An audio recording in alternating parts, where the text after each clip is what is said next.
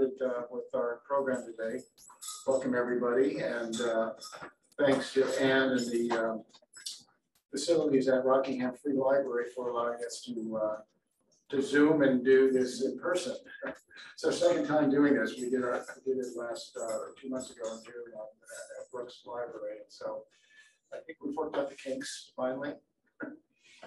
So glad to have everybody here. We could do a real quick introduction if the people in the remote would like to put something in the chat about where you're from and anything else you'd like to say, and then the people in person can introduce themselves if they like. So to my left here is Wayne Blanchard. Yeah. I'll be doing part of the presentation. Wayne will be doing Revolutionary War pensions. I'm Jerry Carboni, as you know, regulars here. And behind me, I don't know if you can see her hand. It's the programming person here. And then we'll just go on the room if you like. Wendy David, Justin. Okay. What's your interest today? Just interested in, I haven't been to any of these meetings because I'm usually teaching or doing other things. Oh, okay. In the last 3 years have been not meeting. Yeah. So I've been working in family genealogy since I was 18. And oh, wow. I'm almost 80. So okay. So we're all about here. I'm Mary Ann Remolador. I'm from Springfield.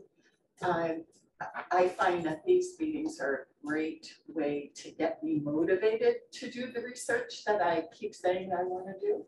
So that's one of the reasons why I came, and just to learn about these different resources that are available. I'm Carol Handy. I'm the regent for the Brattleboro chapter of the Daughters of the American Revolution. But I'm here because I have a personal person I'm trying to find from Scotland, and I'm getting a lot of roadblocks, so I'm ready. Good. I'm Kathy, and I'm from Brattleboro. I'm Jerry's wife. Just hanging. Kevin Medford from Ludlow. Saw it in the Vermont Journal. Very curious. I've been doing the ancestry for a couple of years. Again, running into roadblocks.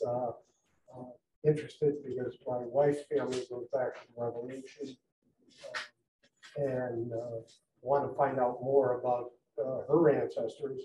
One, well, they were from Maine. One father and 3 sons went with Ebenezer and Francis at the defense of Boston, and then spread out from there during the Revolution, trying to track them down. So yeah, so you have a lot ahead of you there. Is this your first meeting with us? Yes. Oh, okay. Yes, it is, and it's the first time I knew it was Great. they having, and you know, maybe it was in the Vermont Journal before, but the article that they, I think it was through Ron Patch, had it, you know, struck my interest, and my wife pointed out, so hey, well. So leave us with your email address and we'll put you on the list. Okay. I did when I registered. Oh, okay. Yeah, we'll get from there. Thanks. I'm Connie Lancaster from Saxton's River. I'm researching and doing genealogy and historical research for as long as I can remember.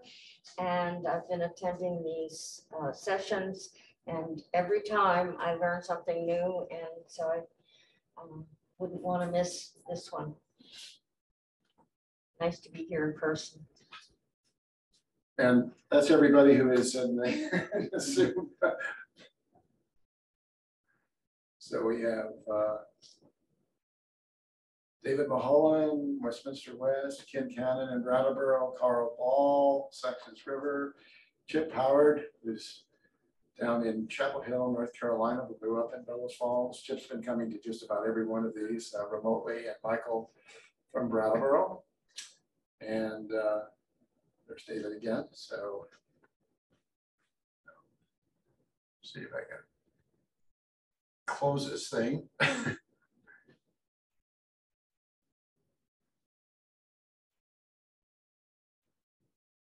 Okay.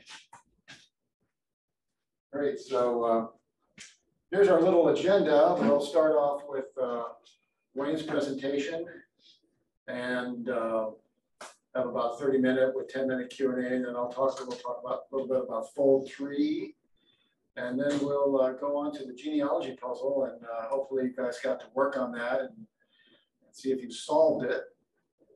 And then we can have just a general genealogy discussion and any topics you want to see for our next meeting, which we've set for Saturday, November 5th at Brooks Library in Umseth.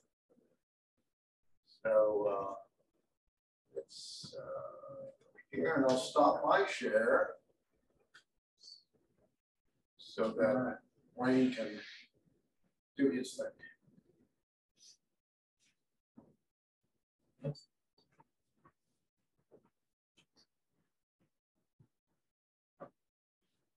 Don't want to do that.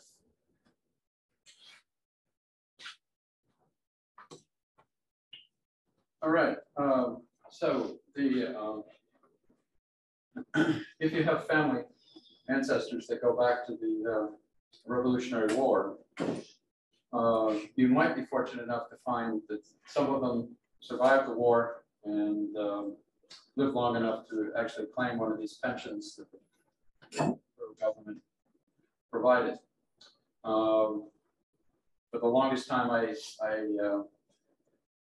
was pretty skeptical and didn't pay much attention to it, but then I did find one 4 times great grandparent, set of grandparents actually, that had extensive information in the application. So I thought I'd show you how to find that and give you some examples of some of the things that I found. So to start with, Congress did not provide a whole lot. There were some disabled veterans that received a pension, but it was not till after 1818 that people who served in the Army and Navy became eligible. But they also needed to show that they had they not only had to show that they were a veteran, but they had to show that they had reduced circumstances. You know, basically they were disabled. They couldn't, you know, not necessarily totally disabled, but couldn't provide for themselves. And let's face it, most of the people at that time were farmers, and if they just physically were no longer able to do that, or if they were a widow of a veteran and could not, woman had more of a difficult time taking care of herself, then they could apply for a pension. But of course, just as today, a lot of proof needed to be required. Proof of your service, proof that you needed help. So that generated a lot of paperwork. And somewhere in that paperwork, there's a lot of useful information for finding about the family history. So there might be things like affidavits from men who served together, so that they could kind of verify the service, because record keeping wasn't the greatest during the Revolutionary War period. They had to show, you know, basically what they had for property, how much money they had. Widows needed to prove that their husband had passed away, and they also needed to prove that they were married and they were the widow. And sometimes you can find information about the children in the family as well. So anyway, those are some of the things that we're looking for. So places to look. The National Archives website itself has these records. And I guess I would refer you to a meeting from a couple months ago. If you might need to review that to search through the National Archives website, because I don't find it that easy to use, but I don't use it that much. So anyway, so that's a good source. Heritage Quest was also excellent, but at least here in Vermont, the Department of Libraries stopped funding it. It used to be available for free at the library, and you could actually you could get a code and access it from home. But unless you're in one of the lucky places that still do that, Heritage Quest, it's not available here at Vermont libraries anymore. Can you talk a little bit about what information can be found on Heritage Quest? Heritage Quest, well, all these Revolutionary War records are available, census records. They had a lot of digitized books that could be, I mean, there were a lot of other sites that had digitized books, but this was one of them. They had a whole collection of digitized books. They had, I'm trying to remember the exact name of it.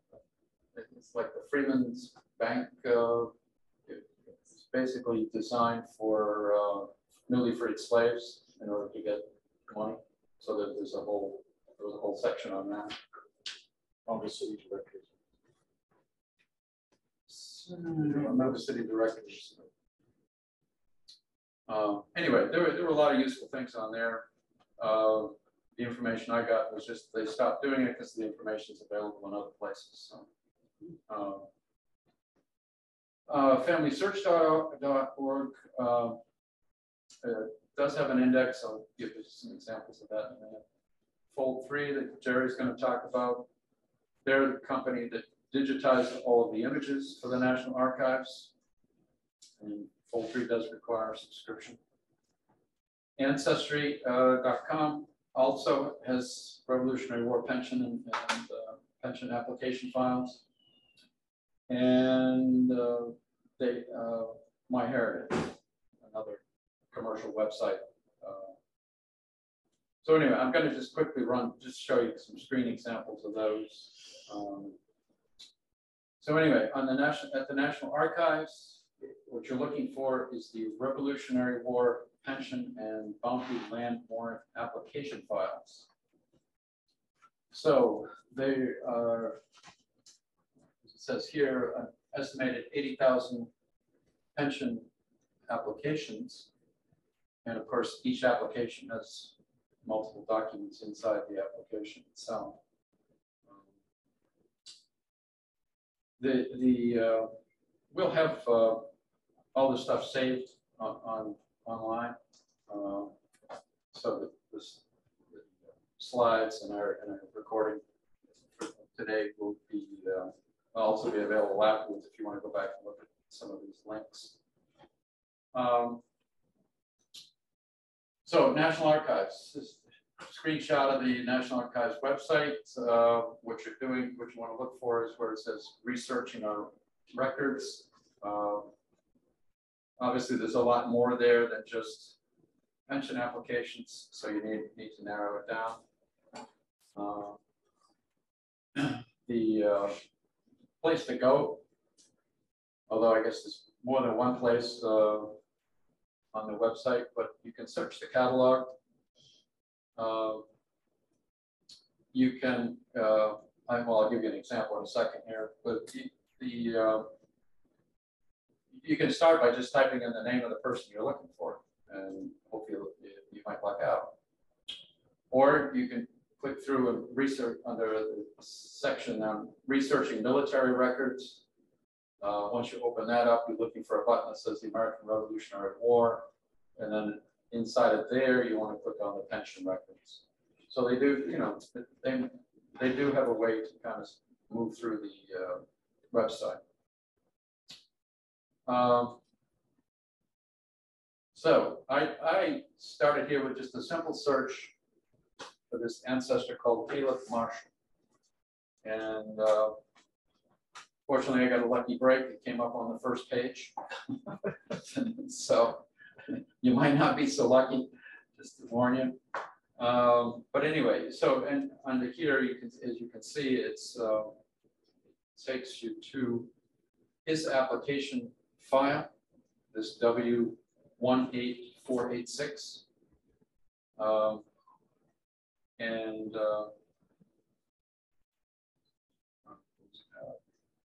you know, it found it within that section of the website. So you click on, you open the file. There was a link that opened the first page of 116 other pages as part of this pension application submitted by Caleb's widow, Zariah. So anyway, if you find it in the National Archives, first of all, the entire file will be there if they've digitized that file. And they have done, and by the way, they have digitized the Revolutionary War records that are complete, essentially. And you know, so it's free. If you had to submit a request for it, there's a fee in order to get the National Archives to send you the record. But you can look it up. You know, look it up on their website. If it's all there, you've got the entire record. The records were digitized by Fold3, and so they're also available on that website. We'll get into more about Fold3 later. Okay, so just to quickly kind of run through the other sites. On Family Search, the collection is called United States Revolutionary War Pension and Bounty Land Warrant Applications 1800 to 1900. When you go into that file, you see something that looks like this. And again, I was able to find Caleb there. From the right-hand side, it gives you kind of a thumbnail sketch of, you know, his information. The thing is, though, as you can see here on the screen, it says view on Fold3. So there are no images on Family Search itself. It's really kind of an index to find the information. But again, it could be useful if, again, that pension number is an important number if you're, you know, looking for information. Oh, all right. Well, so it takes you to, I added this one. So it just warns you that you're leaving Family Search. If you click that link, it basically means, like I said, the images are not available on Family Search, but it's taking you to a link that takes you to Fold3. Fold3 screen looks like this. As you can see there, it says there's over 10 million records. Again, that's not people, but those are the records. And it's 99% complete digitized. So it includes the entire pension file records for soldiers and sailors in the Revolution. There's sometimes, if you search these things, they have pulled out selected records that they think are useful for genealogy. But frankly, I always want to know what they left out. So it's kind of nice to see that entire file, even though some of the papers may not be relevant to what you're looking for. On Ancestry, again, Ancestry, you need to have an account in order to look it up, but it is available here in the library, and it's available in Brooks Library. So you're looking for, again, the database is, the name is basically the same as the other names. You need to look for it. What I would suggest doing is you can look for it in their Ancestry's catalog, so that you're just searching within that one database. A couple of words of warning here, though. Ancestry's catalog is not like using Google. You know, if you mess up on Google, Google will give you some other suggestions that they think what you're looking for. This one doesn't do that. If you don't type in something that's exact to what they have, you'll come up with nothing. It will say you can't find anything. So don't give up if you're using that. You just need to try a little different combination of words usually to find what you're looking for. If you already have an ancestry tree, and you're looking for something about that person in the tree, I would suggest just going there and then looking under military records for that person. Probably speeds it up. This pension database does include images. So just to show you what this looks like, on the left there is a pull-down menu under search. You want to go to the card catalog. Inside the card catalog, I just typed Revolutionary War pension. Like I said, sometimes you type stuff in there and then you get no results. And it just means it's frustrating because a lot of times I know that there's a file in there. I just got to type the right words. But anyway, those words seem to work. And it came up where the red arrow is there with the Revolutionary War pension files, that database. So then you click there, it takes you to, you can search inside that one database.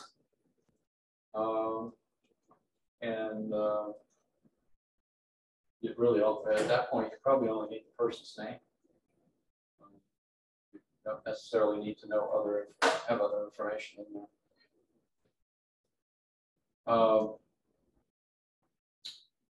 Searching this again, I just put in Caleb. It came up with he applied from New Hampshire, or actually his widow was the one that applied. Zula? Then there's any other applicants? Yeah, that's his wife, Zoraya. Oh, Zoraya. Yeah. She's the one that applied, actually.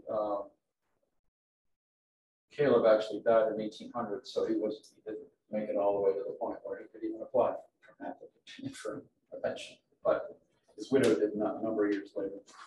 We could only apply after 1818. Yeah, so you have to.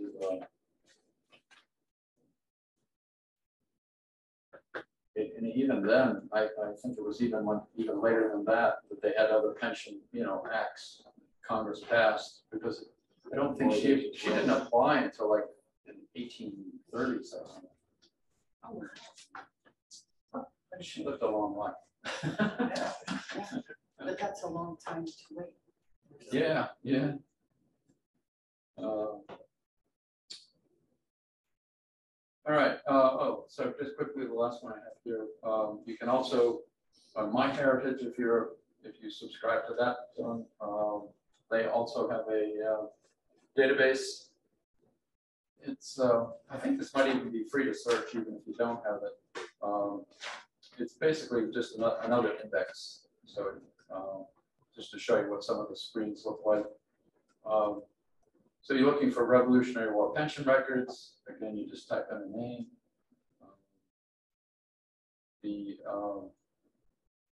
It's useful if you already subscribe to MyHeritage, it certainly be useful too.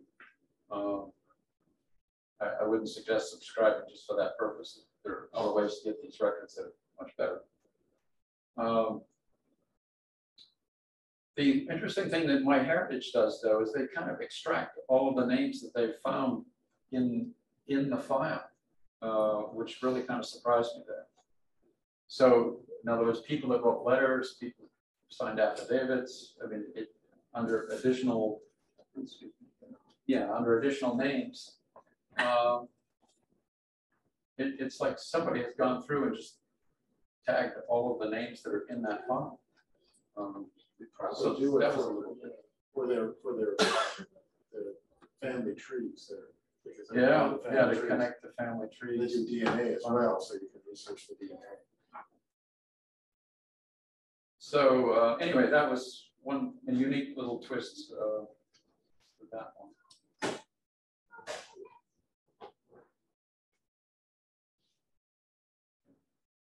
So anyway, so things that you might find. If you find something about the person's service record, you generally will find statements from people that served with the veteran. Hopefully you also can determine when the person died. There should be some documentation in there as well, because the if you're successful in getting a pension, obviously it stops when you die. So they usually record that date in the file or something too. Widows needed to provide additional information. They needed to show that they were married. And then with these other statements from people who knew the couple, maybe other family members or neighbors. A lot of times people needed a lot of other documentation to say, prove who they were in order to get the pension. So I'm just going to go through a few examples of things that I found in there. This was an interesting one. Probably can't see it. I'm going to go through some of these in a little more detail just because it was kind of a neat document to find. But this is correspondence. I suspect it was probably somebody that wanted to apply to either the Daughters of the American Revolution or the Sons of the American Revolution. And then, so this is a reply by somebody, I assume at the archive there. It just says administration or something like that. Anyway, he kind of gives a whole summary of what's in the file. So I'm just to give you some examples too. Oh, well, first, before I do that, this was interesting to me. So this is basically a marriage certificate. So they got married in the town of Hampstead, New Hampshire. So the town clerk is the first paragraph up there, certifying that they got married on the 4th of March in 1772 by the Reverend Henry True.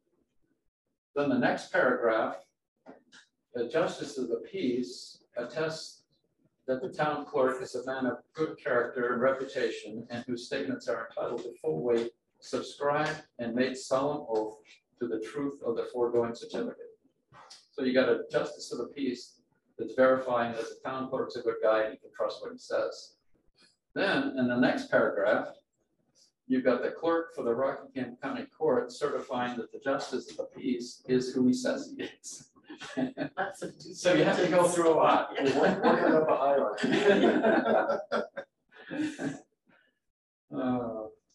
Oftentimes I've found similar, the postmaster was another trusted sort of person in the community. Most trusted should have been the librarian. Should have been the librarian. Person knew everybody. So anyway, you had to go through a lot to prove, you know, basically it's like you make the statement, the other person is notarizing the statement, the other person is verifying that the notary is a good person.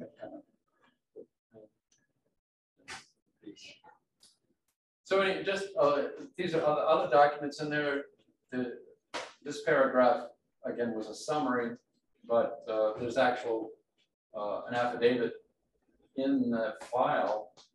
Basically, in her own words, she described, you know, basically her service to the country, and as well as a couple.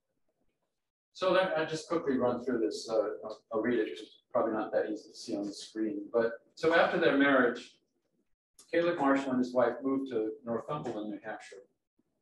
And when the revolution began, the people of that place lived in fear and alarm. And this is very northern New Hampshire, right on the Vermont border. So they were a little close to Canada.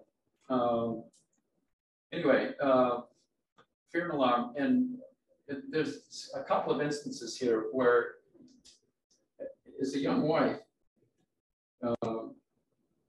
she decided, you know, that it was too dangerous to stay there. So she went through the woods back to her hometown in Hampstead, New Hampshire, carrying her 8-week-old child. And there was another time where she and her husband both fled, and this time they had 2 small children. They ended up having 12 children in all, but so this was early in their marriage, and they had these 2 kids. So they fled back to Hampstead, which is about 170 miles through, you know, through the woods. So it was must have been a multi-day trip on horseback. And after this, so a company of soldiers was sent to Northumberland to protect the inhabitants, and a blockhouse and a fort was built. And they used the Marshall home as kind of the center of this fort. So basically they built a fortified blockhouse and fort around their home. And soldiers were quartered there. You know, and inhabitants of the town fled there whenever there was raid of some sort was threatened. Anyway, just to give you a little visual here, today you can make the trip in 2 hours and 41 minutes, going right down Interstate 93 primarily. But so anyway, I just wanted to give a sense of Northumberland's up there on the Connecticut River, the farther northern part of Connecticut River. And Hampstead is down in, southeastern New Hampshire. So like I said, it must have, I don't do any horseback riding, but I don't think you can make a horse go like quite that far all in a day. Or anything, so. They should add that icon. They should add that icon to Google Maps. Google Maps. Find out how many days it would take. Anyway, so that was, it was just an example of some of the documents in there that were really pretty fascinating to me. She wrote this all, well, I don't know that she wrote it herself, but she dictated it to like a justice of the peace, that somebody could verify her story, that what they did during the revolution. And his service also included some service with the New Hampshire militia and some service with the Vermont militia, most of it up in the northern part of the states.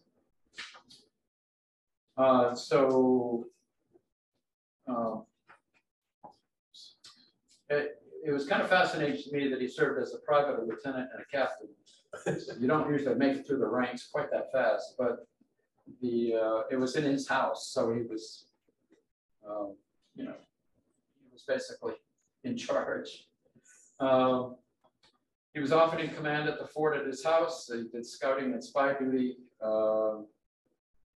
It was stated that he and his wife fed and cared for the soldiers in the house and for destitute people who came to the fort, people looking for protection.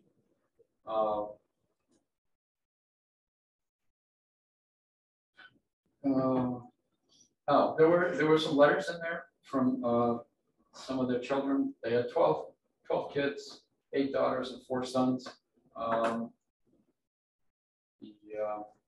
Only a couple of them were named because it's in this paragraph. It's fuzzy to read. It's not because of our screen, it's because of the typing. Anyway, a couple of the daughters also provided letters, so that's how we know it was Mary and Fanny, her sister. There. The daughter Mary was kind of she, in her day, was really a strong advocate for women's rights, essentially. She basically spent her life as an activist, so I'm not surprised that she was writing letters advocating for her mother. So she wrote this letter basically explaining that her father's commanding officer, this Captain Ames, was turned Tory. In other words, basically he was a traitor to the revolutionary cause and was forced out. So what she's saying there is that because her father ended up basically being in command, that this Captain Ames never really recorded all the service that was, that Caleb Marshall was fighting. That it didn't really document all of his service. And I guess, Ames probably had no motivation to do that. I don't know where he went, but I'm not sure what happened to him. But anyway, he was a traitor to the cause. So anyway, what she's trying to advocate in this letter is that there was other service that couldn't be documented because of him. A lot of letters went back and forth.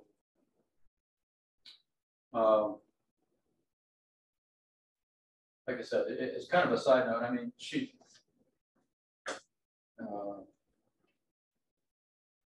a lot is known about Mary because she wrote a number of books. She had a horrible experience as a member of the Shaker community in Enfield, New Hampshire. So she wrote a number of books kind of blasting the Shakers. Her her husband joined, she went with him, they had like 4 kids. And then once they joined, she really was forbidden to have any contact with her kids. They're going to be raised by the Shakers, not by her. So she basically spent the rest of her life petitioning the New Hampshire State Legislature. She was trying to force them to basically give her, advocating for a divorce from her husband and wanting custody of her kids is really what it came down to. But I mean, that's a little side. Do you know if she ever achieved that goal? Not really. I mean, yes, she finally, after like a couple of petitions to the state legislature, she finally got free of her husband. She never really was able to reunite with her kids. I think only one of the other kids left the Shakers. She had contact with him, but it was. I get the sense from her books. It wasn't that, it was never really a happy ending in that sense. But anyway, she wrote a number of letters here as part of this application. The pension file is, I don't know if I include, so their deaths are recorded here as well in this whole document. This whole thing with Zoraya, though, it really had kind of a sad ending. She was successful in getting a pension. And then I'm not sure exactly what happened. There's a lot of, like I said, there's over 100 documents there. So if you go through and look at them all, I suspect you can piece it together. But she was eventually accused of fraud. And I think part of the fraud came about because she felt she was also eligible for a pension in Vermont because her husband also served with the Vermont militia as well as the New Hampshire militia. So she got into some trouble there. And then there was the whole question of just how long he had served in the army, in the militia. So anyway, basically the government wanted its money back. So it was I think that's where Mary got involved, and her other daughter, one of her other daughters, No wonder. petitioning them. She did, she lived until age 88. So. Anyway,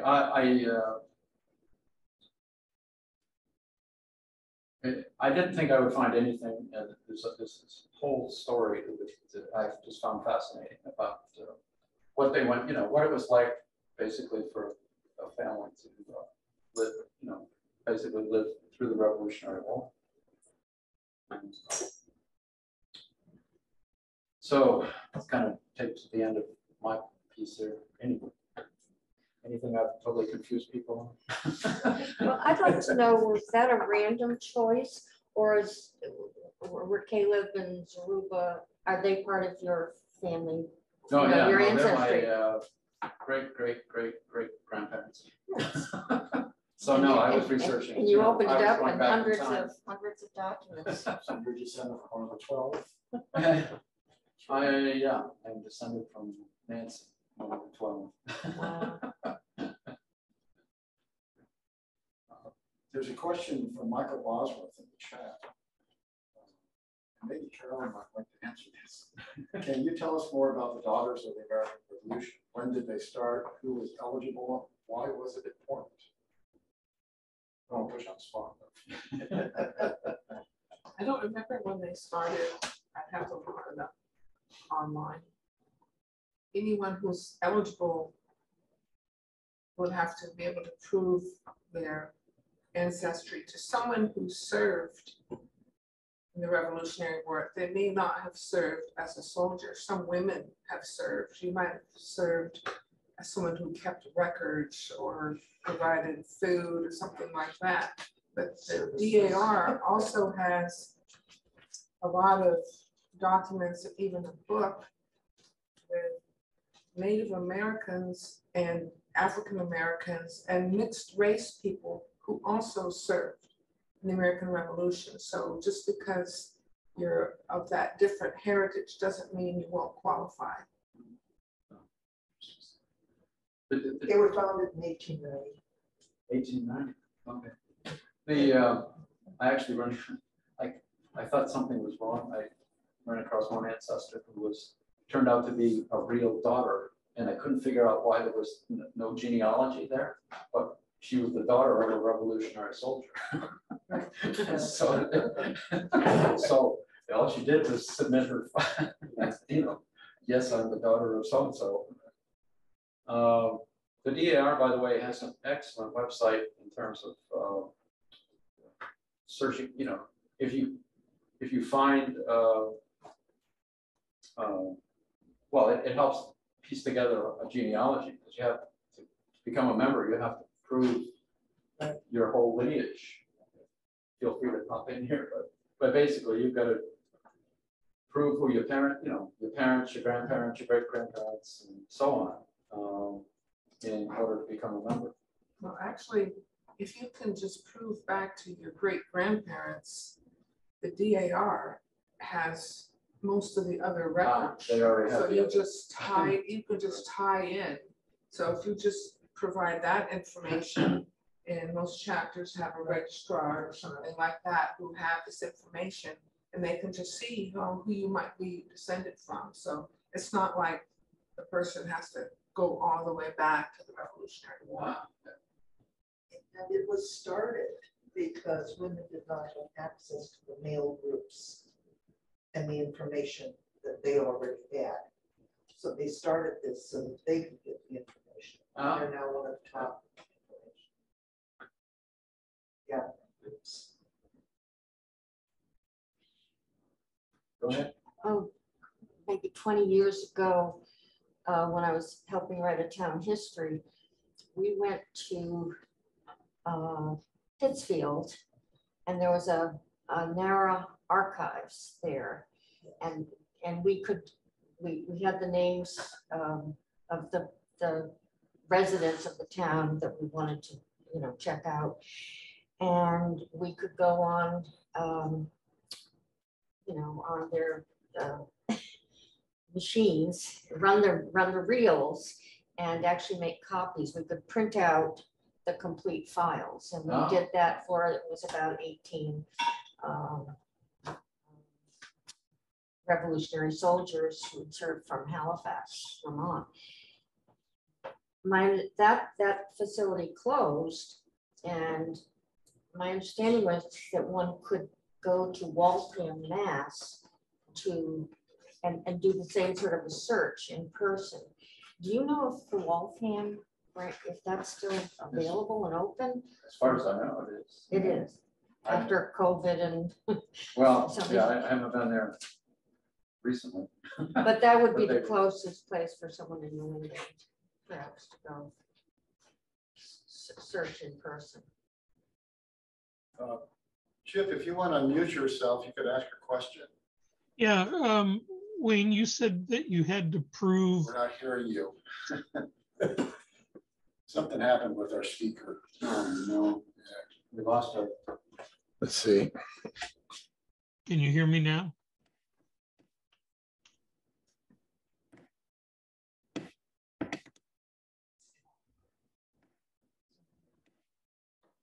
I'll put it in the chat.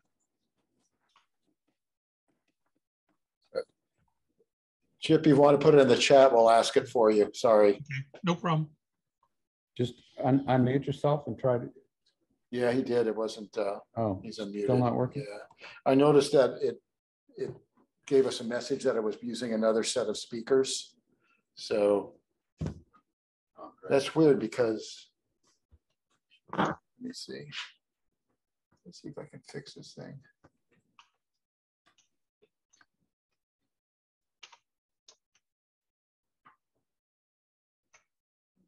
I think I went to that. Yeah, I see that the speaker is no longer. Let me try answering the question with my thing here. Do you think the speaker that's chosen is the one that's hooked up to the USB? I guess we're Yeah. still having problems with our speaker here in the room. This is, it should be on, yeah. What, if I can get this thing to come up again. Chat. Let me just try to answer a question here. Then. Yeah, go ahead. I'll work on this. In terms of people, it's there's a question about Alan Bodsworth, who in the Revolution. Oh, that speaker start up again. Is that working now? I know. Okay. We're, Yeah, I think we're okay I don't know now. why the speaker cut out on us. Can you hear us now? Anyone, just to Okay. answer a question in general, I mean, if you have ancestors that lived in, after, during and after the Revolutionary War, especially in the question here, the person that died in 1830 and the widow that died in 1859, it'd definitely be worth it to do a search just to see. I mean, there's some 80,000 people in that database, so I would say give it a try, see if you can find something. About the question about the percentage of vets that actually got a pension, that I don't really know. I mean, we have the only thing we have to go on, I guess, is the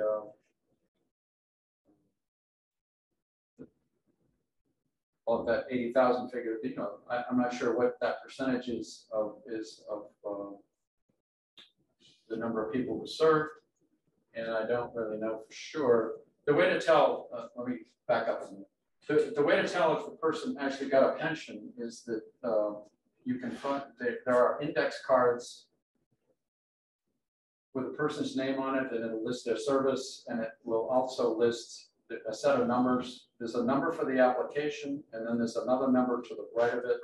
And Jerry's going to have some examples here shortly of what if it was approved. There's a final number on that index card that tells you that they actually got a pension, and then from there, then you want to look up the pension record.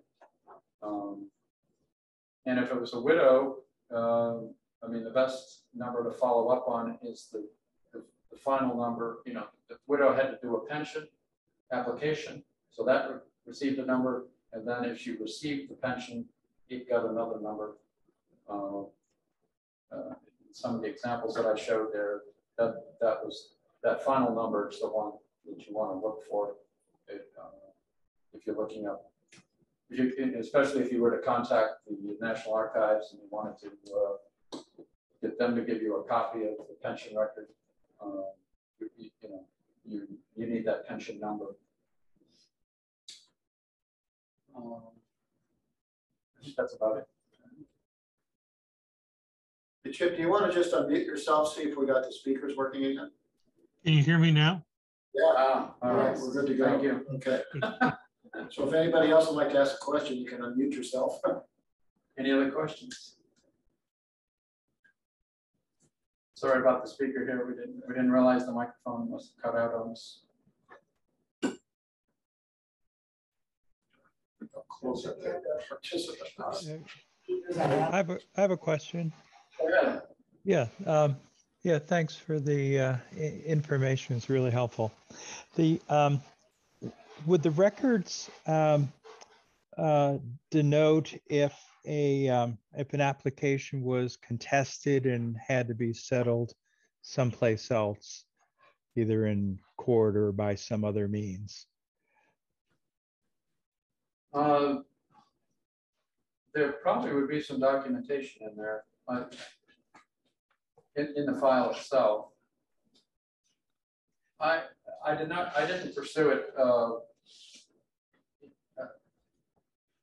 I haven't gone through all 100+ documents in the file I was talking about. I did, like I said, I ran across some files. They were basically accusing her of fraud, but I didn't. I haven't looked at it that closely, to be honest, but I suspect there might be something in the file itself, especially if pensions were turned down, Right. So if they couldn't verify the service or some other documents weren't correct, somebody might have been denied a pension. Okay. There'd probably be some documentation in the file about that, though. So it wouldn't, there's nothing, there's not a place in a cover sheet then for them to say that. That I run across, but Okay, thank you. I don't think. You mentioned, and I suppose they might have tried to go to court or something, and that might be a whole different file altogether in terms of court case.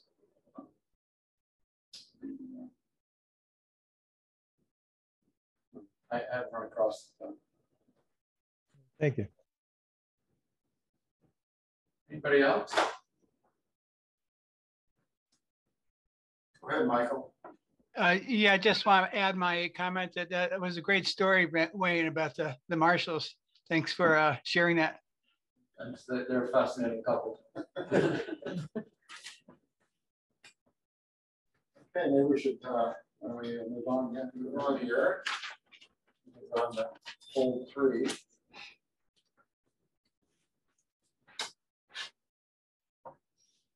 Okay. So this will be a little bit of a brief intro, flyover, as I like to call it, of the database Fold3. So what is it? So a little bit about the company history. It began in '99 as archives to digitize records, historical newspapers, and so forth.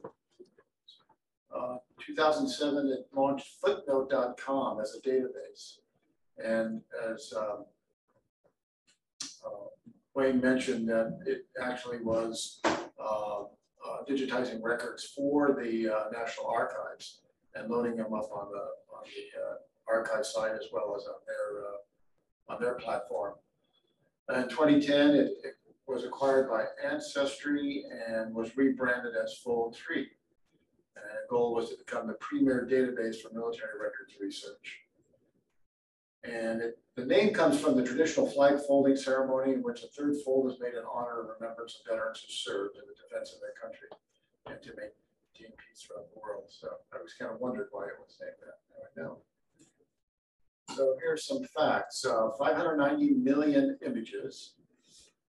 They put 2 million images each month into the database, so they're constantly doing digitization. And what I just found really interesting is non-military records, photos, Project Blue Book, which actually has been rebranded now, which was the UFO program that the federal government was looking to. It now has some strange name that I can't remember now, but it is. And FBI case files, which I've been able to use, town records, vital records, and other things. And it also includes international scope with records from Australia, British, and Irish, Canadian, and New Zealand forces. And so how much is it? What do you get? So there is a subscription, and there's also a free part of the database, which you get registered for. So the cost is about $80 per year, but if you bundle with Ancestry, you can get a discount.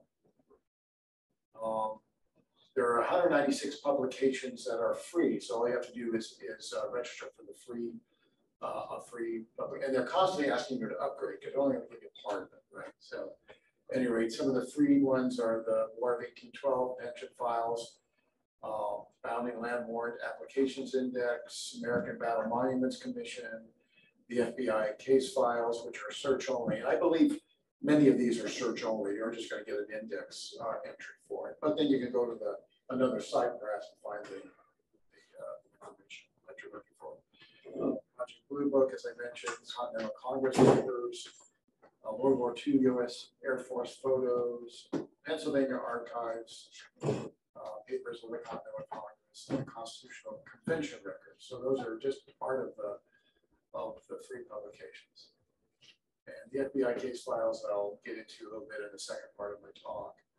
So here's the home base. When you go into Fold3, here's what you present. You can do a search right away for people's records, places, and dates. I sometimes like to go through it from the categories or war point of view, and that's where you see this here is the United States, Australia, Canada. So you can pick the United States, it defaults to that, then you can go through the various wars. And that's only part of the titles that are there. So if you do a browse, which I like to do, you can then filter from the browse application. So you get these columns that open up. So on the left, you can filter the publications by the war. So I've selected the Civil War, and there you get publications of all the Civil War. So you get basically all of the publications having to do with the Civil War. And then there's a little eye that's next to the record. And if you click on that, it will give you the description and scope of that publication. And it'll tell you how many records have been digitized, complete they are, and give you a sample of the record. So that's good. If you're not familiar with the collection, you can use that as a way to go into it. Here are some of the other filters that you can choose to winnow down what you want to search, the collection you want to search. So you just click on those and the list of publications becomes smaller and smaller. Okay, so so for more browsing, you get the overview, and if you click on continue reading, you'll get more information. It'll tell you a little more on the database. It'll tell you how to interpret the index cards that you're finding. And then there's a second index, which is really helpful, which is the pension numerical index, because each of the pension records have a file number. You can go into that index and search under the file number itself. So I can get you more specificity as to the record. I found that very helpful in some of the search I did for this presentation. Then it gives you the source information. So where are they pulling this data from? It tells you it's from the National Archives. And tells you when it was published on Fold3, when it was last updated, and gives you the National Archives microfilm number, collection number, whatever. So that gives you all the background to what you're about to search for. So at any rate, I said, well, let's look at Civil War. Civil War from the Union side. Civil War pension index for Vermont, and it then breaks it down by the various military sections. And I chose infantry, Regiment 3, Company E, and there you have the Company E cards for the for pension. So I just randomly chose the first one, which is the Allenson H. Allard Civil War veteran. And this will come in handy later when you're trying to get the actual pension record. So it tells you what the company was, E, 3rd Regiment Vermont Infantry. The date of the filing on the left column was January 25th, 1878. The class was an invalid, so he was an injured vet. Gives you the application number, and over on the right, certificate number. And as Wayne mentioned, that's the important part to actually request the pension file from the National Archives. He also had a widow, and she has her own application number and her own certificate number. And then down at the bottom there, you get the date that he died, November 27, 1916 in Derby, Vermont. So this is packed full of information, genealogically important to research.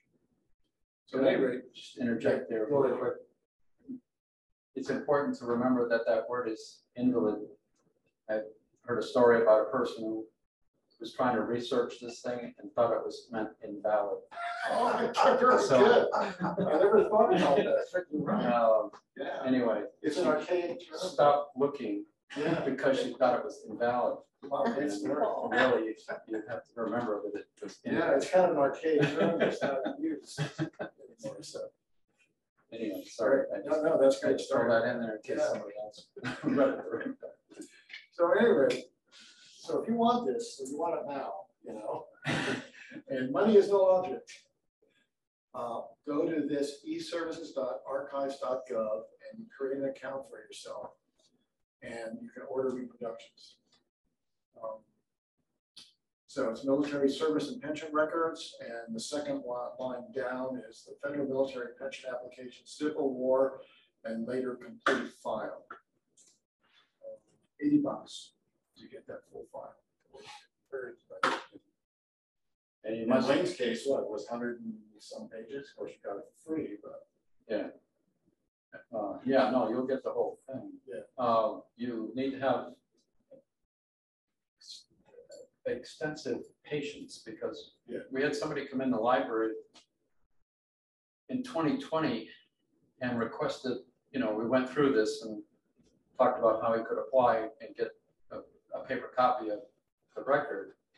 And he just got it like a month ago. So there, I don't know if things have picked up, you know, post-COVID here, but it's slow to start with and it was way slower. I think they're back, but this is the current, you know, so this is the current pricing. So at any rate, once you click on that, you go through it, you get to this point here where you can order it. And from that, so as you can see, the left-hand side, it wants the veterans' names, first, last, year of death, year of birth. But the red asterisk is what's required.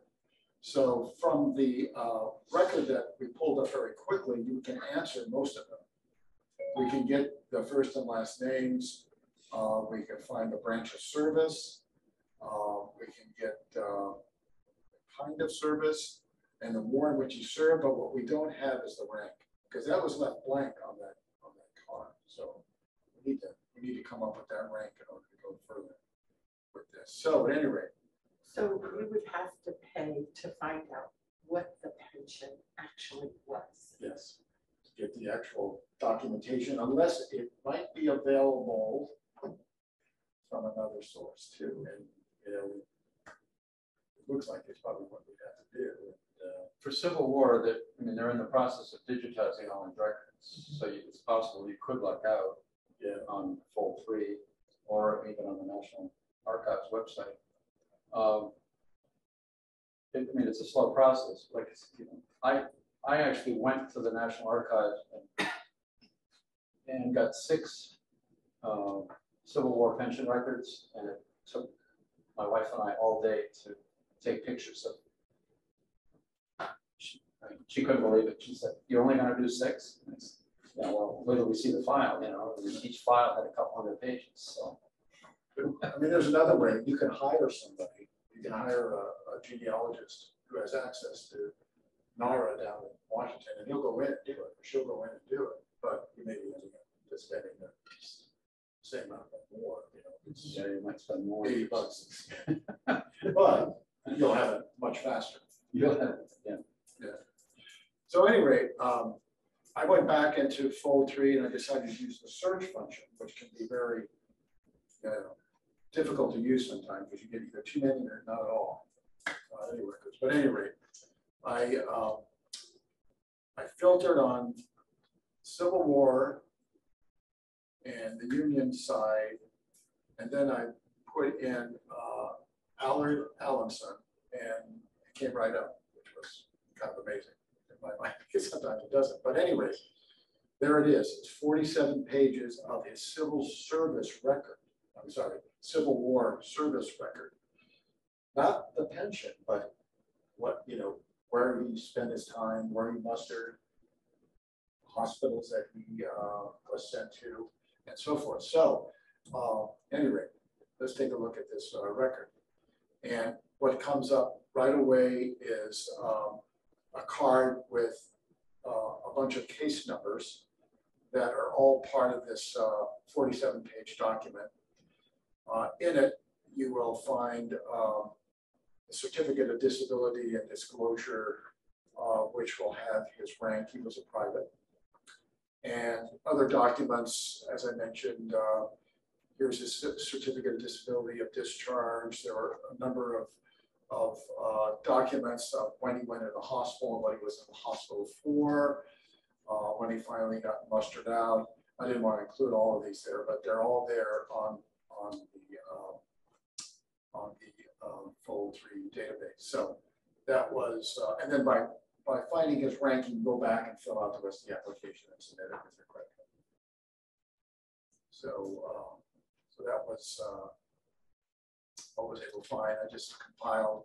You can narrow your search by using the left-hand columns, the collections categories, titles, and other filters.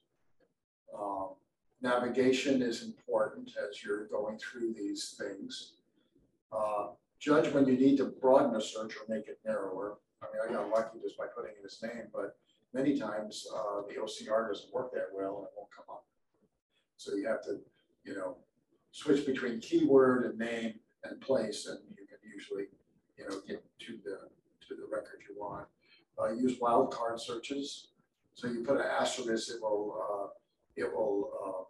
substitute for a letter in a name. Use keyword if place and name does not produce relevant results. Because we'll just search for keyword. And those are the things that I found helpful with using this database or the search function.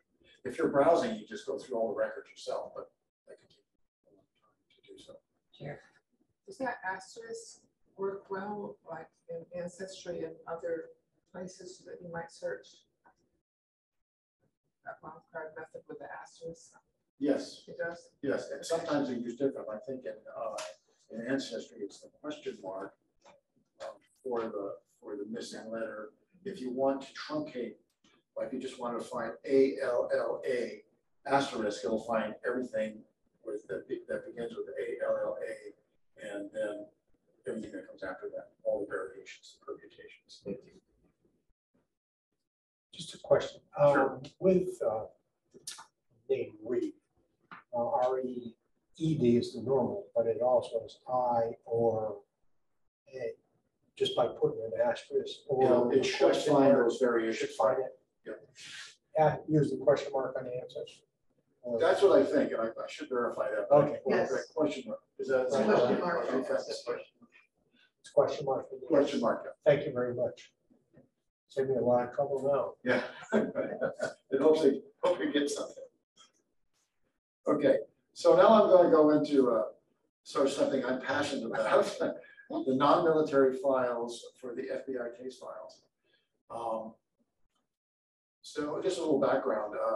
In 2008, my wife Kathy was at a conference in Philadelphia, so I had the day I was roaming around, going to museums and so forth. So I came across the Federal Archives branch in Philadelphia. So I went in and they had this great display on alien enemies in World War I. And they had a computer set up, which was, you could search the footnote.com, which is what preceded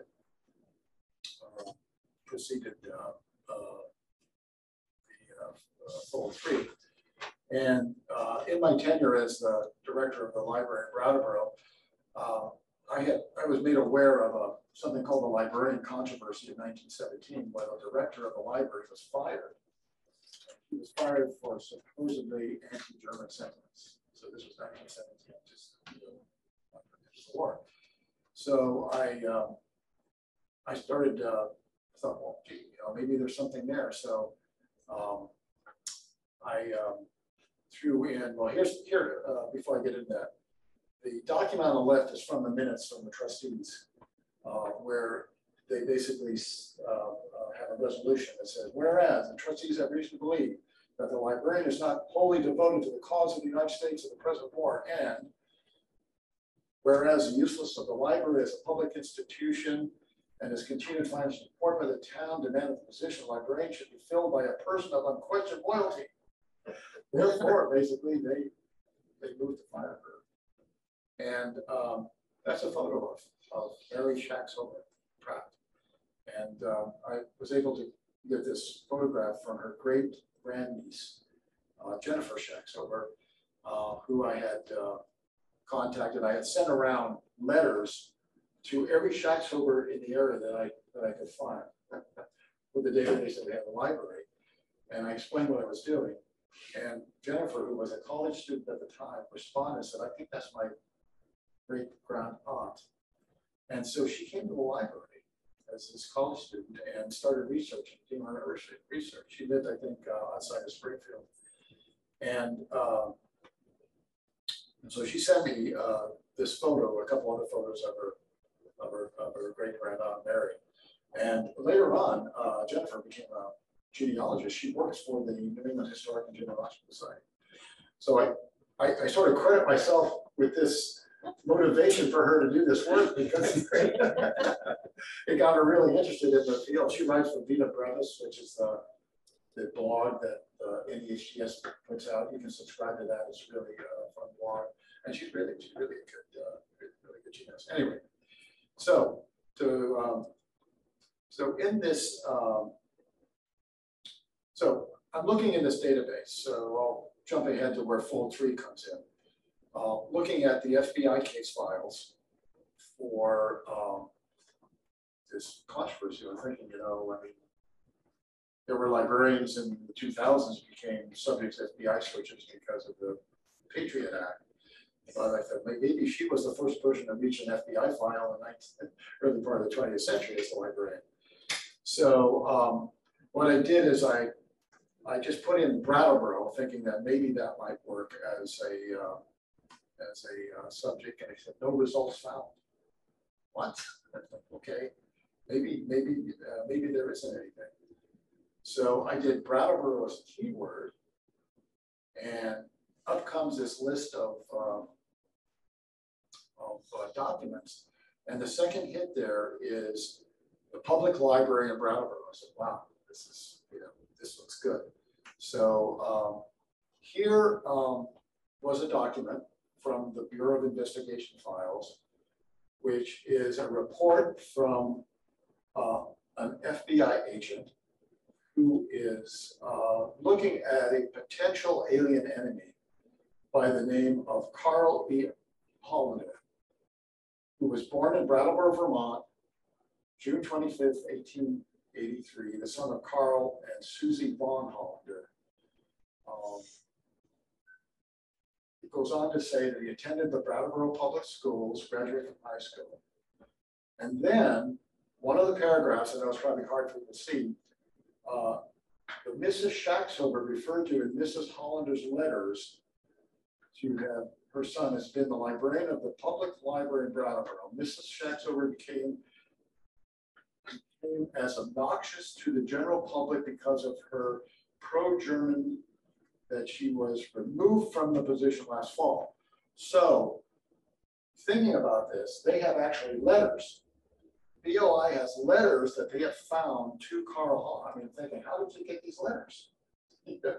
How did they get these letters that were from between Carl and his mother that mentioned Mrs. Shaxover? So that meant I needed to look a little bit into this a little bit further. And so just on the side, in Fold3, when you find a document you like and you're a subscriber, you can add tags to that document so you can find it easily and other people can find it. So I started to tag this document with Brattleboro Free Library, Carly Hollander, who I didn't know existed before, Shaxover, and so these tags will come in handy when you want to go back and find it. Other people can find it too. So that's one thing you can do with these documents. So at any rate, I wanted to find out more about Carl Hollander. So he's in this FBI case files under this section called various. So, I mean, that doesn't mean anything to me or anybody else, but the OCR did pick up his name. So anyway, once I clicked on the various, there were over 46 documents on this man in the FBI file. So this was like a vein that I hit here that I don't think I would have been able to find anywhere. But so all of these images are from the Colin Hollander file. And there was a trove of incredible information. They came to Brattleboro. The Bureau of Investigation came to Brattleboro to investigate this guy. They go to the town clerk's office and he finds his birth record, which was mentioned in the last file. And then it actually finds who Mrs. Shaxover is. And they start labeling this man. In the upper half left-hand corner, you see he's a German suspect at this point. In the document to the right, it's another saying that they're basically going to investigate him, and they've now labeled him as an alien enemy. This is April 1918. Mary was dismissed in December of 1917. April 1917 is when we entered the war. So she was dismissed a few months after that under and the Espionage Act was what was really kind of driving this whole thing, which was passed in 1916. So war documents. I was advised by this person who's a teacher in high school of this city. Now we're actually in Fort Worth now, because Carl was an MIT graduate. He was an engineer, so he goes to work for a company in Fort Worth, and so they have people looking into him there. And the information here is that he is. They have some informants watching him, and it says that he's closely associated with Hollander. This person, Miss Anna May Hunter, and in the end here, they've decided by their investigations that he is worthy of more investigations. So in the other document, they find somebody who's keeps a rooming house where Hollander maintains his room, and he's been there for more than a year. He's been absent, but he still maintains his room. And he's been, it says here, he's connected in an illegal and immoral way with a Mrs. Faye Campbell. So apparently they find out that he's having an affair with a married woman. And so they report this, right? And in the rooming house, I haven't found the document yet, but I believe that they get access through the landlady, and they go through these things, and they find these letters. And that's how they find the letters from him and his mother. And they actually print some of the letters. The documentation of the writer, transcription of his letters from his mother. And they make comments because his father was born in Germany, and they are German heritage. So they are sort of for Germany in the war. It seems to be, but being an alien. Alien enemy, I don't think that was the case. But anyway, these letters show what's being discussed between Carl and his mother. Mrs. Hollander says, Mrs. Shaxover telephones me quite often to tell me about various books that she should be interested in. So they're just talking about books at this point. There's another letter about, dear Carl, Mrs. Shaxover was perfectly delighted to hear that the American International Corporation lost the final contract. So basically, they were trying to get a contract with the federal government, but they lost the contract.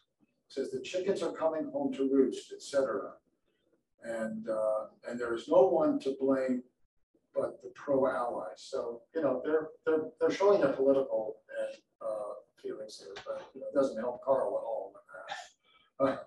And the last one, the next letter is dated Brattleboro, Vermont, 52 Western Avenue. Now I know exactly where they live. It's about 4 blocks from where I live. That house still is there. So when you're driving down Western Avenue in Brattleboro, and you pass Crosby Street, it's one of the houses on the right. where the land is. It's not 52 Western Avenue because they've changed the addresses over time. But at any rate, Carl passed away in 1968. He never was tried under the Espionage Act. In fact, he went to work for the federal government under the Federal Power Commission. He became, and he was actually born in Germany. She was pregnant. They took a trip to Germany. His mother was pregnant. She just birthed him in Germany, so he was actually born in Germany. So you know. And is Mary German? Mary Schatzober. Yeah. Yeah. She is too. Okay. Yes, she was. Yes. And he became you know, he was a civil missionary for the Federal Power Commission. So he was a trustee of the Vermont Historical Society, and he's buried in Meeting House Hill Cemetery. So I actually, when I was doing my work in 2008, I found someone who was the director of the Historical Society in the 60s, and I talked to him. He lived, I don't know if he's still alive. This is 15 years ago, 14 years ago. And he says he remembers Carl, but he doesn't remember much. Because the guy died in 68. So anyway, he wasn't very helpful, but I did find somebody who actually knew Carl. So it's interesting that a lot of these pieces of information you found in FBI files were dependent on the FBI investigators, but you don't see anything like it was verified by this person in the town who was then verified by that person. Right, exactly. So we got away from that. Right. As our due diligence. Due diligence, exactly. Well, my feeling is, while they were going around, what I did is I this is not part of my talk here, but I mapped out where all the trustees lived in 1917, because I had a list of them. And the chair of the trustees lived 2 doors down from the homeowners. So I think he knew what was going on. And Mary was you know, she was doing displays, and she was giving factual information about Germany, about the United States, about the Allies. But under the Espionage Act, I mean, you really couldn't show any kind of favoritism from one side to another. And, you know, whether or not she was trying to push propaganda, I don't know. But my feeling is she wasn't. And you know, I think she just basically got, you know, tried for that. And when the FBI went house to house, which I think they did, they talked to this trustee and said, you know, this librarian here, she's in, you know, she's talking to this Carl Hollander guy, and we think he's a, you know, he's a alien enemy. So I think it, you know, she just caught up in hysteria at the time. But at any rate, she was the librarian there for 17 years, 15 years, 1902 to 1917, and was one of the longest serving librarians of the library. She never worked in another library again. She kind of got redballed, I think, and she actually moved to Bennington and died in Bennington. And she's buried in Prospect Hill Cemetery. So, as the library, do you know if the library has ever done a display or story about this? well, you know, I always wanted to go to the select board and have her like posthumously exonerated. Because they've done that. Actually, the governor of Montana some years back did that to some people who were convicted under the Espionage Act of 1960. He went back and they gave him posthumous pardons. So anyway, you know, I never did, and I should have, but maybe I'll get motivated again to do that. But There's a quick question here about did Brattleboro and Hinsdale have a large German population? I believe they did. Of course, we know that Brattleboro had a large Swedish as well population, but it was an interesting thing that happened. Before I retired, we got a rather large request from a woman by the name of, I think her name was Esther Shoreline from Hinsdale. And, you know, she worked for an attorney in Brattleboro, and I wasn't familiar with her, but it was, I think a $30,000 or $40,000 bequest to the library. They know anything about it. While I was doing this research, I came across a name of Ernest Shoreline of Hinsdale, who was flying the German flag above his house and was arrested by the police. And I'm thinking back, you know, maybe the family, because of Mary Shaxover and her German ancestry, maybe used the library, and maybe she was welcoming and kind to this family who was being, you know, kind of harassed by her community. And I was thinking maybe she remembered that. And when it came to disperse her money, she decided to give it to the Brattleboro Library or some of it. I mean, that's all speculation. I have no idea, but the fact that I found his name, and I'm pretty sure that, you know, he was a father or grandfather to her. So anyway, yeah, it's a good question. I'm not sure, but I bet there was a sizable population. Any other questions?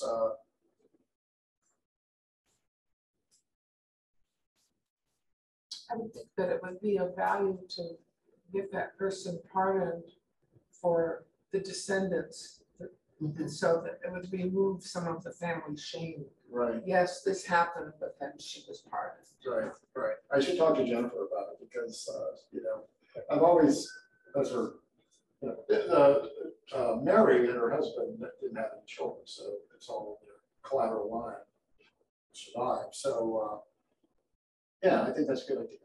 And I should pick that up again.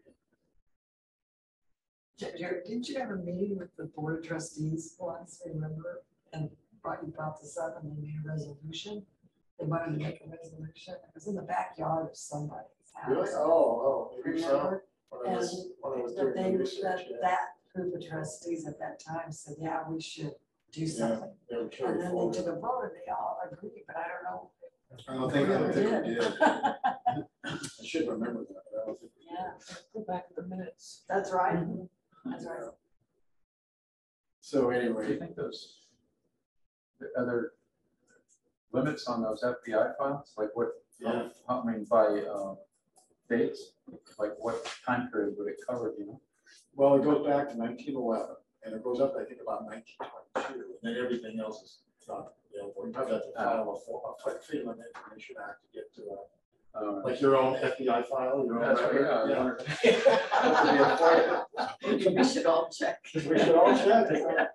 All When it marched on Washington. It wasn't available for 1911 to 22, Yes, so it's World War I. yeah, basically the World War I. There was a note on one of the slides that said William Randolph Hearst, kind of investigation. Yeah, yes, right, that was one of the examples, yeah. Oh, Check they didn't like his editorials? Maybe not. But at any rate, I was sorry, I didn't necessarily want to get off on that rabbit hole, but it gave me the ability to talk about it, so I decided I would do it. Yeah, There's a lot there. I never realized that was there. And I believe that there was a guy by the name of Karl von Hogsmar, whom they were following on the West Coast. And they started to conflate his name. There are lots of mistakes. They refer to him as Carl Holland. So, you know, they don't even have the right name. And Karl von Hogsmar, they conflate with Karl Hollander. And this guy may have been a name. They were enemy aliens, you know, as we know, they were afraid of the submarines coming into to the coast and so forth. So, you know, they were, but you know, they got a little overzealous, and they were, you know, casting a wide net and bringing in people. And so they, you know, I think it was a case of mistaken identity, to be honest with you. I mean, you got a job at the Federal Power Commission, so you know, apparently there was no, you know, no great in-depth research into the files.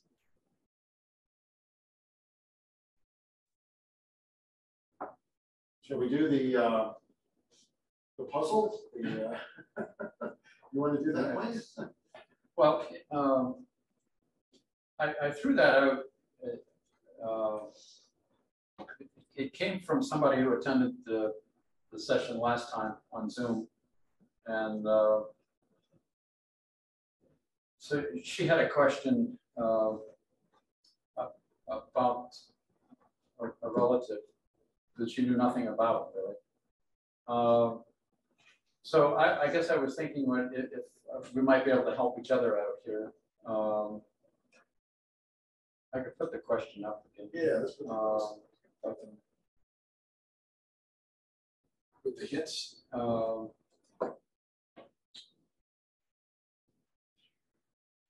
Let's see.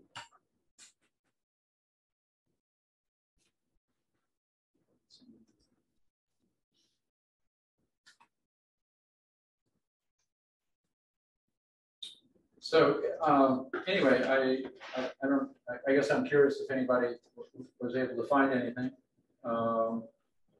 So this, she knew nothing about this aunt of hers, whose name was Regina Holler, and but she had a few facts that, and when I saw them, I thought, well, it seems like this ought to be doable. You know, it's not an impossible brick wall that sometimes you run into. So anyway, the hints were that she knew that she was married twice and that her second husband was in the Navy, and that she had no children.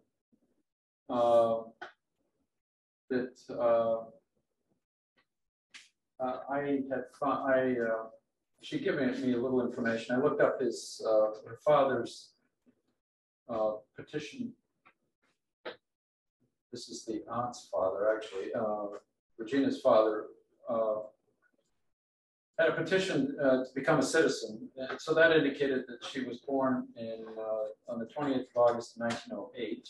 So her birthday was helpful. And that she was living in Newark, New Jersey at the time. She may have had relatives there. That the father's name was Peter Holler. That is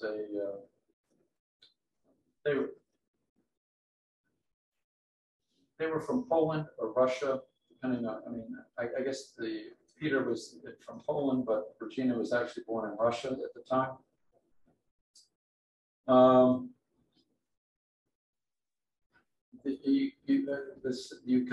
She also knew that the father came to the U.S. From Germany in 1913, and that that she and her mother came probably the following year. And we know that she was found in the 1920 census, when unfortunately her name was Virginia Holler, and indicates that she was born in Russia, Poland. She spoke Polish, and that indicated that they came in 1913, and the father came in 1912, and that she had a younger brother. And we knew that she died in Florida possibly between 1962 and 66. So I guess the question is, did anybody attempt it, and did anybody find anything? Did you have any takers? I think went can't see down, the yeah. chat. Yeah. Oh, Let's get out of it. no, there, no, you can do it. Show to the top. The chat? I think we lost our connectivity with the. Oh man, we lost it. I think they can hear us, but they can't speak to us. I don't think the blue light's not. See if I can get It's frustrating. I don't know why it shuts off. It just loses its connectivity.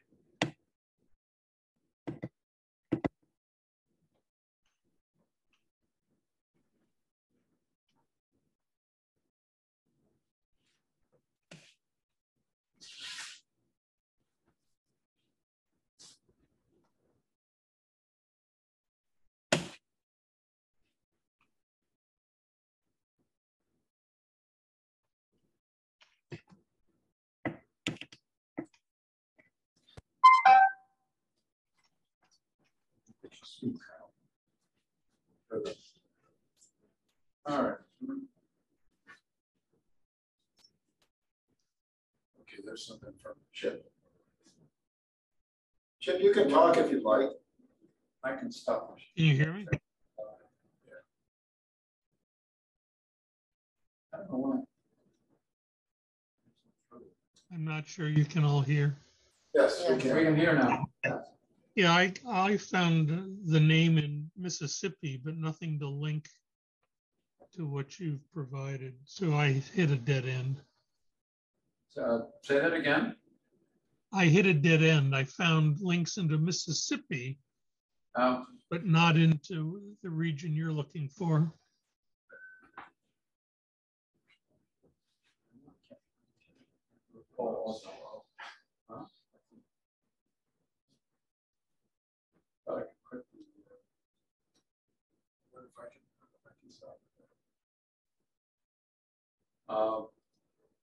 Oh no, that must be.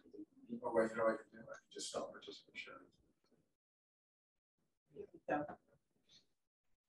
Okay, but it's still on my screen. It's still stuck. Okay. I can't move the mouse anymore.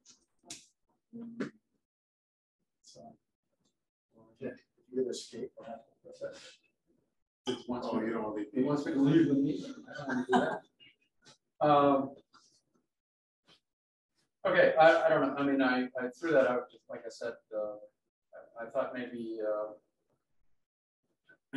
if people were working on something actively and wanted to find,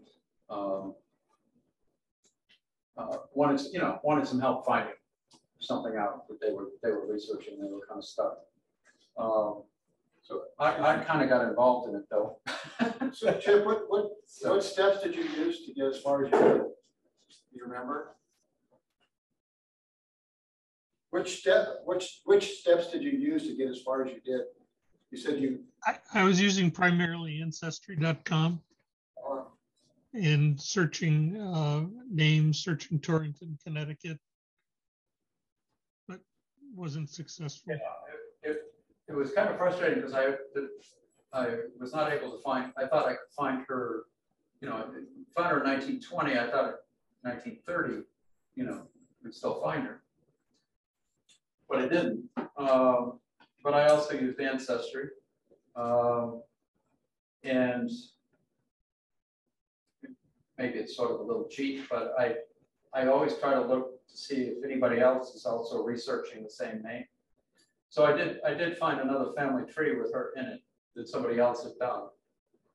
So then I came up, that gave me the name of a husband named Gary, Raphael Gehring. So searching him, I was able to find out, I was trying to think of the steps that I went through. Because then I emailed Jerry, because he's got a subscription to newspapers.com. and you came up with a couple of things there. You found some announcement of funeral announcements. So then we were able to determine that she died in 1963. Came up with a death date and a birth date. And I knew she lived in Newark. I thought for sure, she might probably got, the difficulty was with this particular case was that she basically left home when she was a teenager and moved from Torrington, Connecticut to Newark, New Jersey, probably with other relatives. So so I thought for sure, well, I'll find something there, but I didn't find anything there either. It's the ghost. I was trying to think of the other processes I went through. So I found a Florida index, death index. And I mean, I'm not into it enough that I wanted to send for a death certificate, but I'll pass it on to the woman who started this whole thing. And because I thought, well, maybe that, if that was truly her name, Regina Gehring, then the death certificate should also confirm, who her parents were. We knew the parents, so we would know we had the right person. So that there's that step that probably still should be done.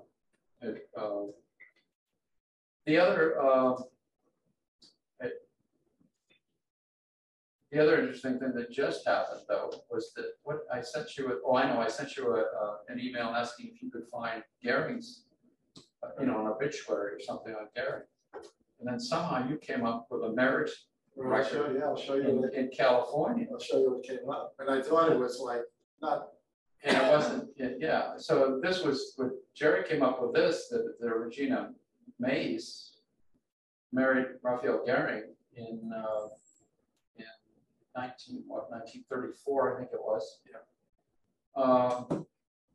So then once I had that name, Mays, I did a little more searching, and then I found a ship manifest, and it turns out that the manifest showed that she left Newark, New Jersey, went to New York City, got on a ship, went to Los Angeles, California, to join her husband, whose name was Mays, Leslie Mays. So then I said, okay, now we got the first husband. And the ship manifest also wanted to know like who a close relative was. She listed her father's name. So I knew I had the right person. So that was like gold there to find. The problem is I still have not found, I haven't found a marriage record for the first husband. I don't know what happened to her. Other than that, she got there into California in 1932. Evidently that guy was also in the Navy. He was on the USS Cole. And I don't know if it's the same Cole that attacked more recently.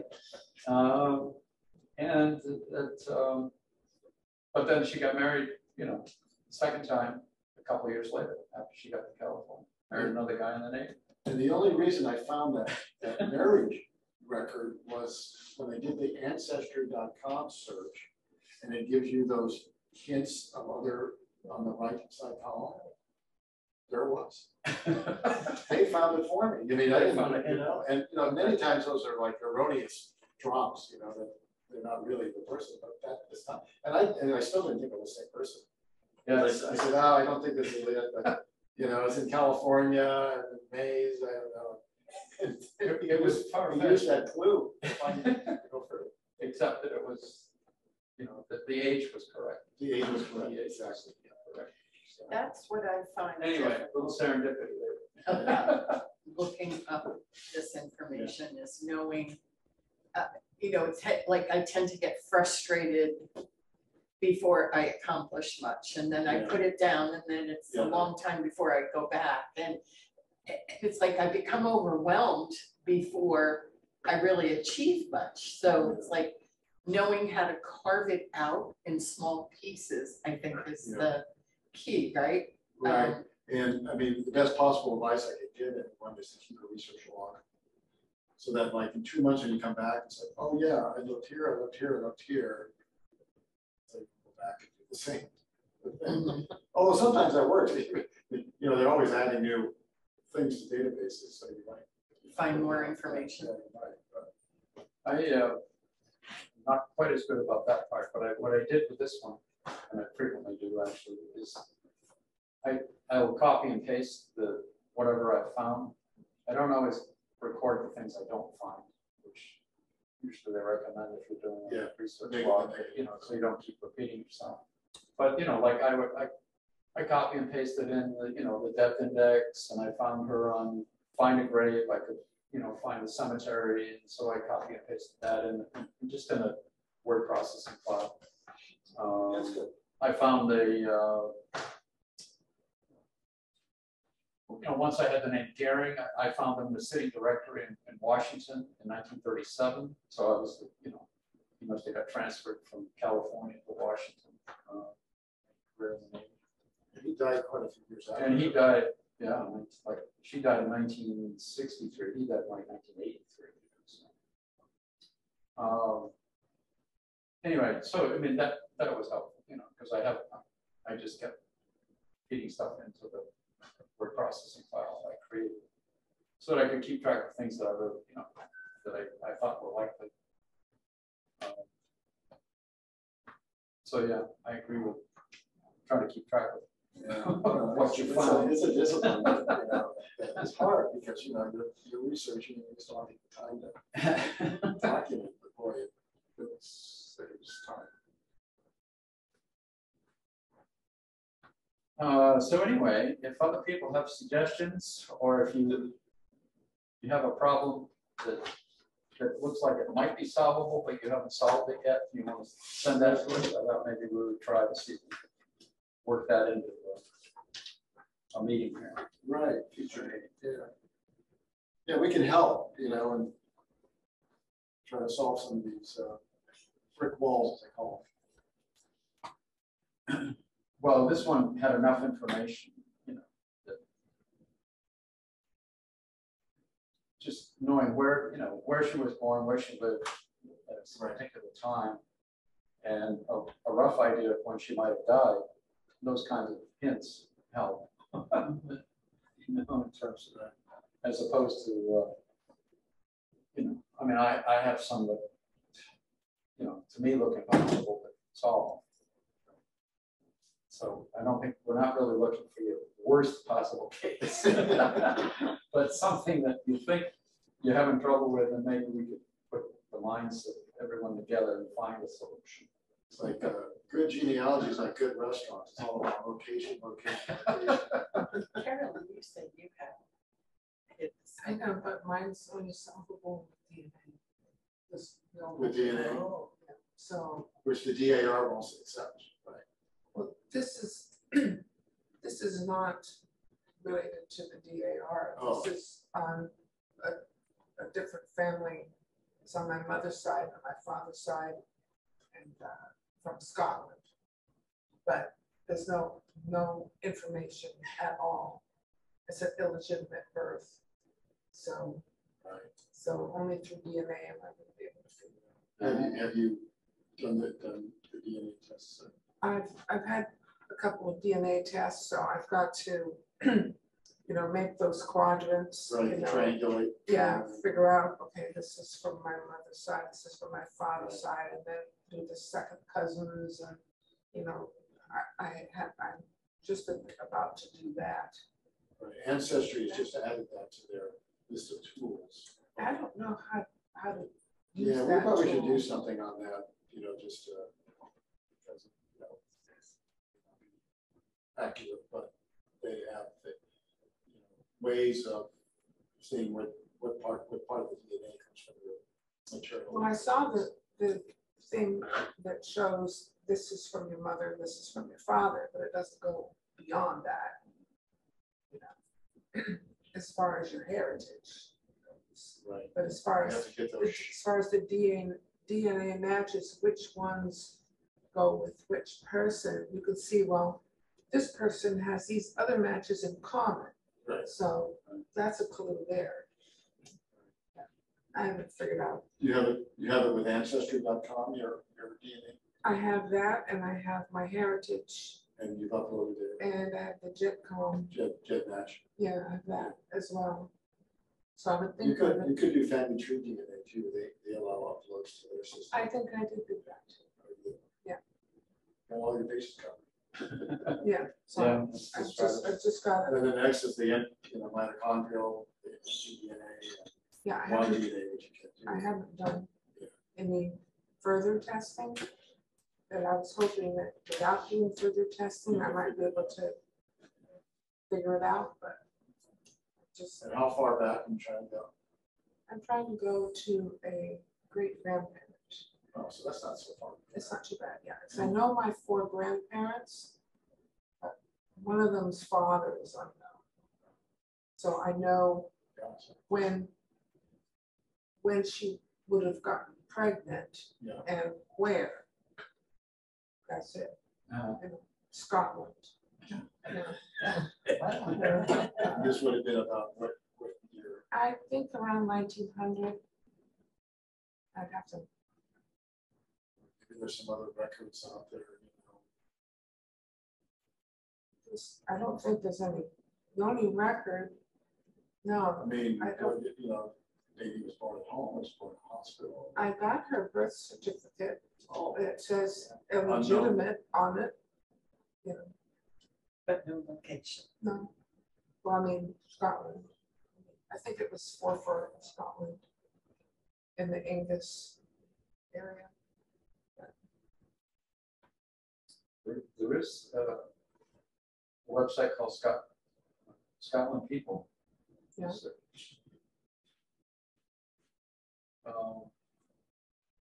It's a little tricky. I mean, it's kind of free to search, but you have to pay to see the documents. Yeah, I can, find my grandmother. Yeah. And her mother. Who the So you say father, So you're trying to find the father. I'm trying- It was 1900. approximately when she was born. I So don't the- know. So the census in the UK, it's about what, like, something like 1901, Yeah. 1991, 1901, 1911. Maybe it might be worth looking at the census and looking at the people around, Oh, the neighbors. the neighbors, Mhm. and seeing if there's a witness on a document. It's just- A creeper. Well,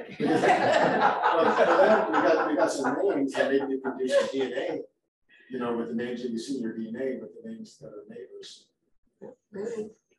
Wait, the DNA thing is tricky though. Yeah. I It'd have to be half relationship. don't know how they, these people that do, they start out with almost nothing and then trace family trees up looking for a common ancestor and then build all the trees back down Right. again. I mean, that's just takes Yeah, I don't know how to do that. a huge amount of time. I've tried I'm in a similar situation where I know the mother, but I don't know the father, and I'm just, yeah, it's an adoption. So we're just sitting there waiting, uploaded information to all the DNA websites. Just and looking we're for waiting for someone like to a test. first cousin or something to show up. Yeah.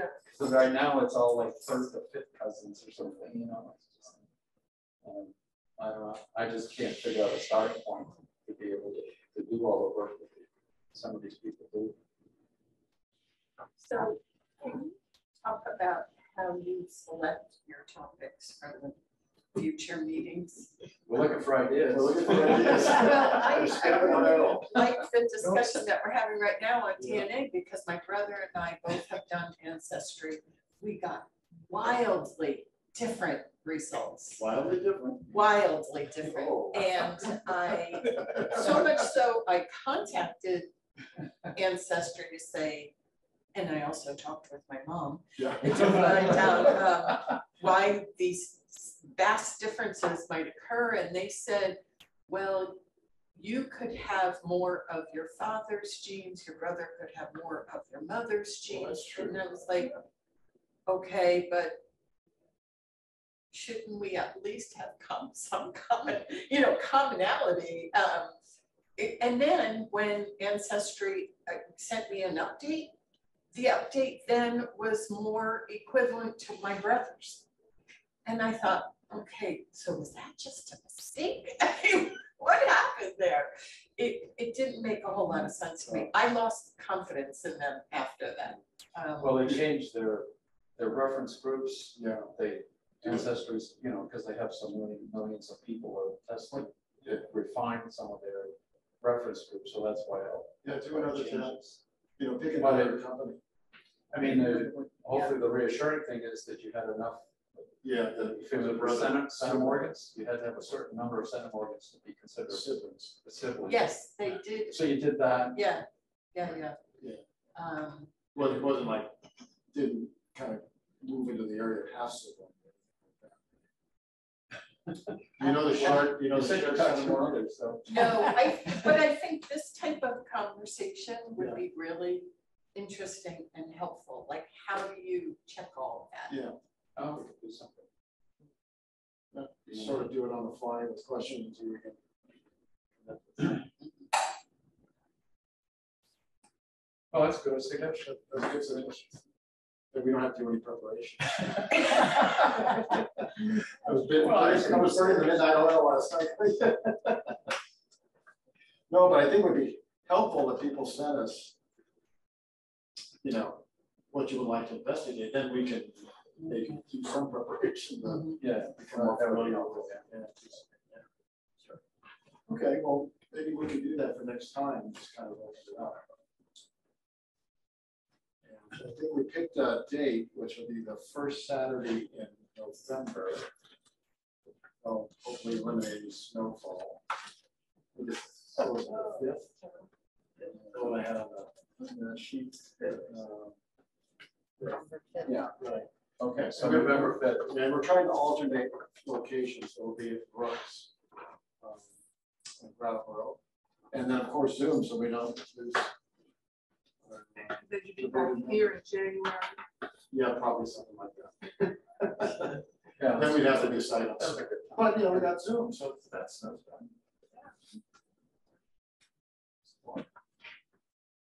Okay, well, we will have this recording available for anybody who wants to view it, and we can maybe make. You had some links in yours, right? But those links will be live. Will they be live on the? They'll be on there, but I could also I can download a PDF of the Yeah. slideshow. Yeah, that's what we'll do. We have a folder of our files. So go in. Great. Besides the video. So. Okay. Thank you so The library's closing in a minute. This has been great. Thank you. Thank you, everybody. Yes, it's on November 5th, 11 o'clock. Eastern Standard Time.